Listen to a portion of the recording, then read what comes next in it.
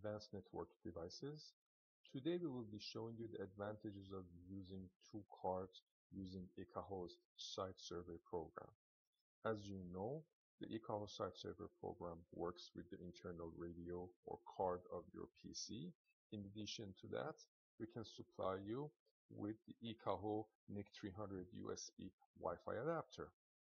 In this scenario, you will be able to use both the internal Wi-Fi card of the PC in addition to the USB adapter. Once we go and we select the card options, you can see that the internal adapter is used for scanning, and then the Ekahau USB NIC300 is used for pinging.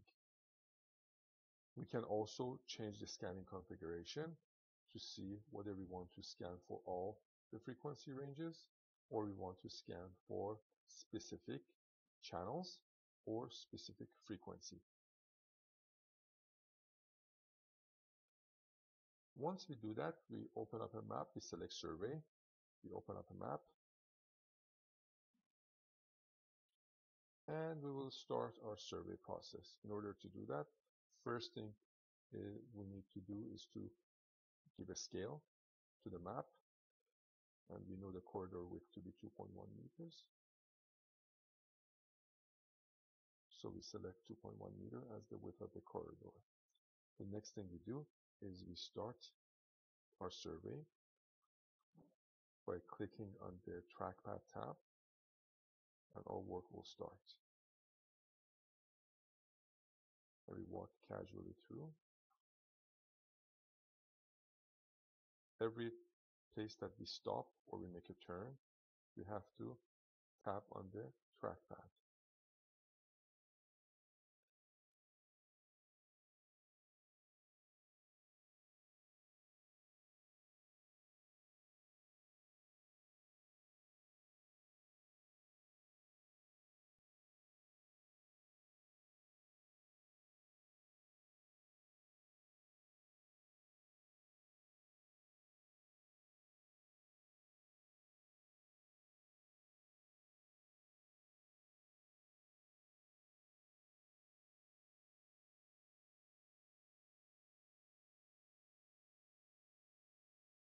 And we stop here.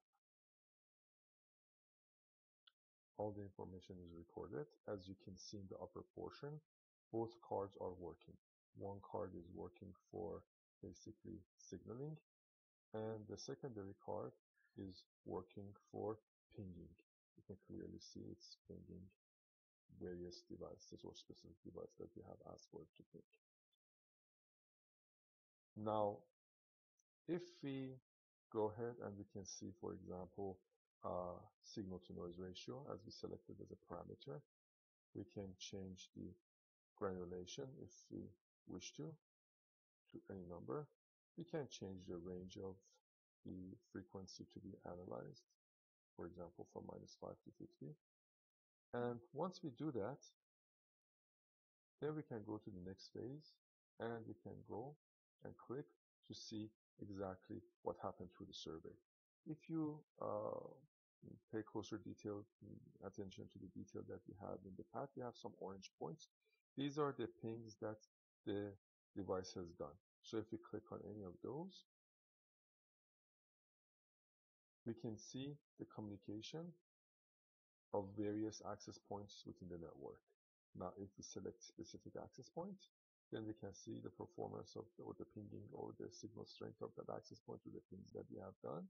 We can select multiple access points, or we can select two access points should we wish to, for example, and we can see the performance.